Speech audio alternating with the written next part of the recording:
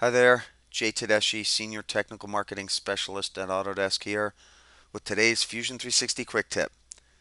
This one is on the select tools in Fusion's new mesh environment.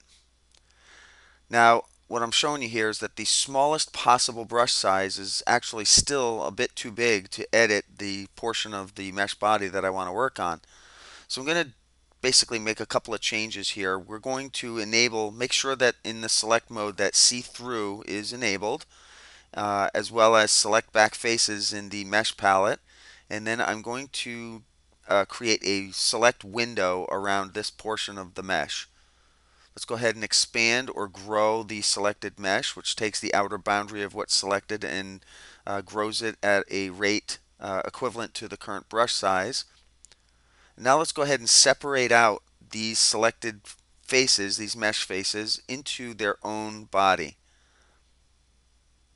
Now the overall bounding box of the model is what determines the smallest brush size. So by isolating this portion of the mesh body, you'll note that our smallest brush size is now significantly smaller. You can also use the bracket keys, which are directly to the right on an ASDF keyboard to the letter P. That allows you to dynamically increase or decrease the size of the brush. You can see here the advantage of having a smaller brush. It allows me much finer selection.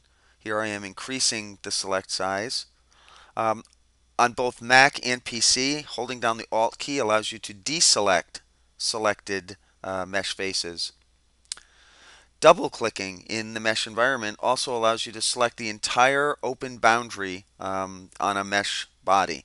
So as you can see, I was able to select that edge and the entire perimeter of that open boundary was selected at once.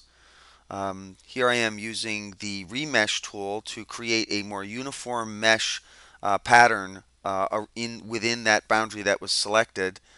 And then finally here I'll show you another useful tool. This is called Erase and Fill. So we're able to delete the selected mesh faces and then refill with a more uniform mesh pattern. It's a very, very useful tool. So that's today's Fusion 360 Quick Tip.